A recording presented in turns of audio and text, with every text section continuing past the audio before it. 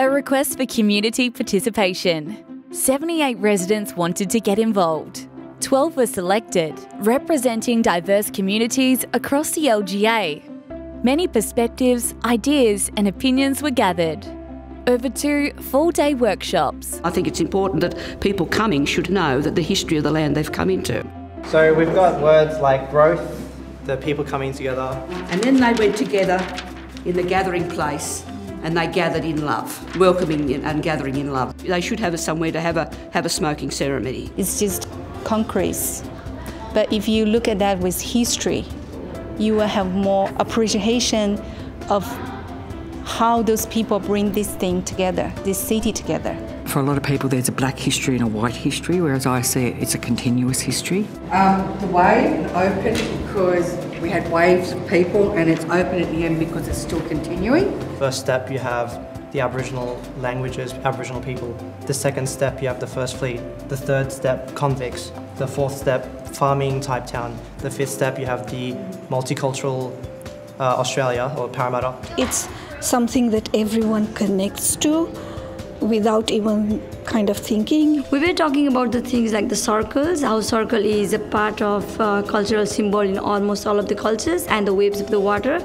Even waves of water symbolize something in every culture, so symbolic pictures like those might be the common things. It signifies to me a little bit of the waves thing, but also movement and also time, because the whirlpool will probably stay around for a while. It'll pull in a lot of things into itself from surrounding areas, but then it'll settle. But then there'll be another whirlpool after some time. But in the end, they're still waters. Those little points of history that are still remaining, because it takes us back to those people and how they lived and why we do what we do or why we do things differently. Aboriginal history, it wasn't really taught in school, the great Indigenous leaders that came about from Parramatta and how they were great hunters and, I didn't learn that in school. So being involved in this project, I learnt about that. Some of the things have amazed me with the people in this group, and I've found through what they've been saying that a lot of them do have more respect. History impacts everything that we do now. It's always been an area where things have grown. Like as I said, it's grown from the soil, from the Aboriginals with the water being here, and then the convicts grew agriculture here, and I think we're growing our own culture here as well. Rediscover who you are, so that tree kind of becoming the different communities. We should be trying to build on the past to better our future. It's about being innovative in transport, so the cycleways, light rail, keeping the public and open space, and so then the governance then comes in over the top of all these things. That's a attachment, a belonging, and I look at the history and thinking about the future.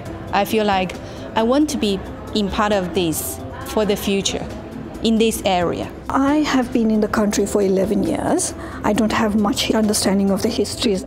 The main thing that I would like to see for Parramatta Square is the integration of the different ideas of community being put into one place and the different symbols that might mean things to different people. Combining the history and the multicultural aspect, it would be a good thing to see in Parramatta Square. I think in Parramatta we have a lot to celebrate in regards to our culture, in regards to being the first set of government in New South Wales, the story of our river in regards to the journeying, the travel, the trade and everything. I think it's wonderful really that they're listening to just a kaleidoscope of people to get ideas in.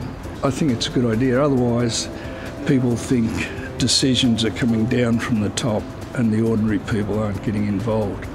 So this is an opportunity to do that. It seems like a privilege to be asked to voice our opinion. So the fact that they let me come in and see what they're doing is really inspiring because I can actually see how I can impact how Parramatta's progressing. We heard how important heritage is. It's vital to hear from community members. Parramatta Square will be a vibrant space for all.